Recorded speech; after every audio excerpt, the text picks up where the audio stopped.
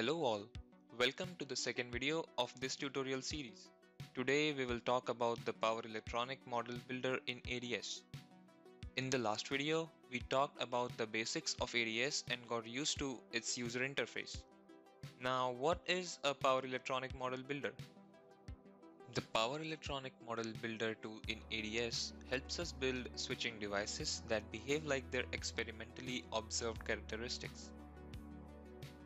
Let us take for example the boost converter in the previous video. In this, we used a generic MOSFET as the switching device. However, a lot of times we might want to use something more realistic.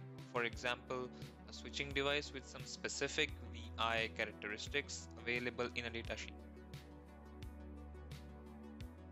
To get started with this model builder, we start with the schematic window. Here we go to the tools at the top where we have the Power Electronic Model Builder. To help understand in detail how this tool works, I highly recommend you read through its help section.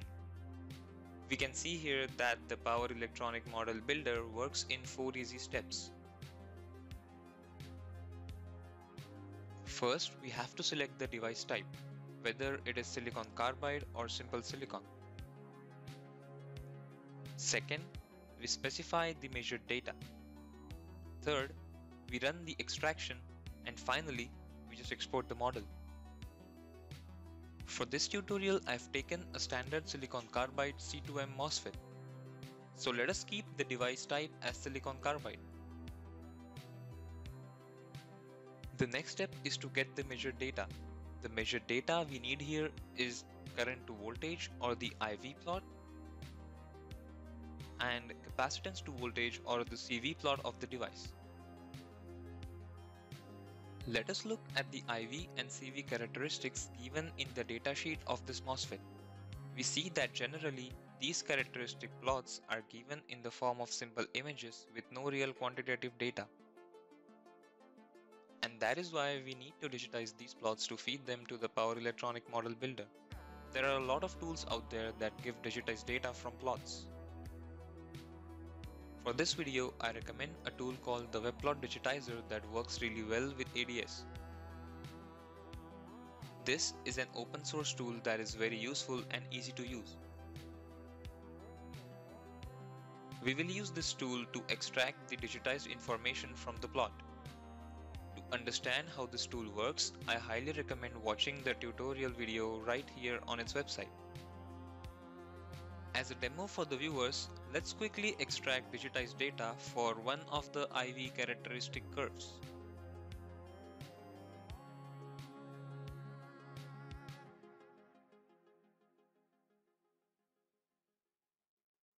You can see that I have erased the grid lines on this IV curve image.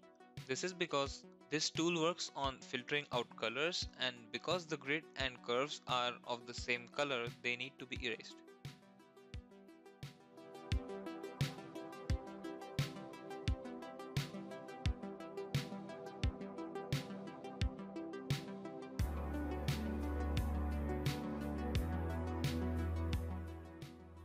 Next, we need to set the color of the curve we wish to extract and mask the curve for extraction.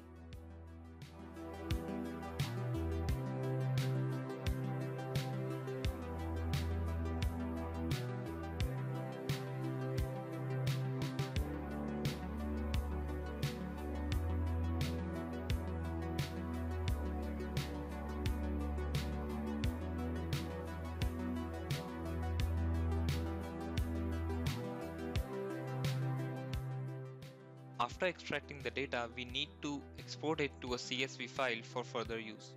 This is to be done separately for every curve line. One thing worth mentioning is that we do not want commas in between the elements of this file, so please format it with spaces in between.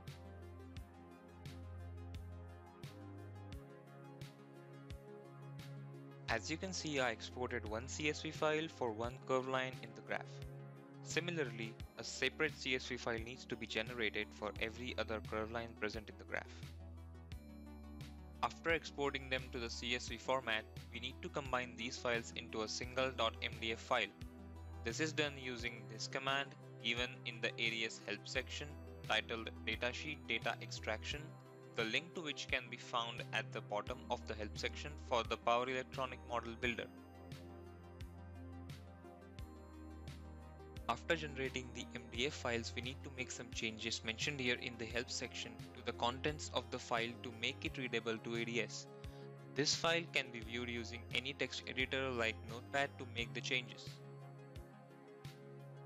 A similar process is to be followed to extract the CV curve. Here I have already extracted the CV curve into an MDF file. A point worth mentioning here is that the exponent of the capacitance needs to be added to the file to make this work. This is because the tool just extracts the numerical values in the curve, ignoring the units. After we are done with this process, we can add the body diode characteristics if we want, or we can just run the extraction. For this tutorial, I won't put in the body diode characteristics. We will also enable the artificial neural network in the extraction settings to get better results.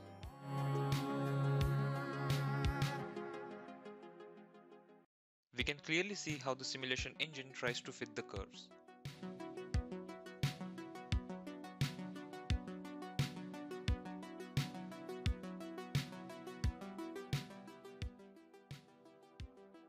After running the extraction, look if the characteristics are as expected and export the model to the schematic. This model can now be used to put a switching device in our circuit.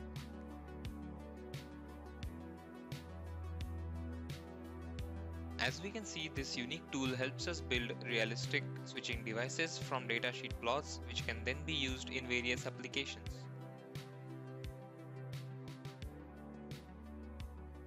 And that's it for this video. For reference, I have attached the workspace and all the relevant files in the link provided in the description. Thanks for watching.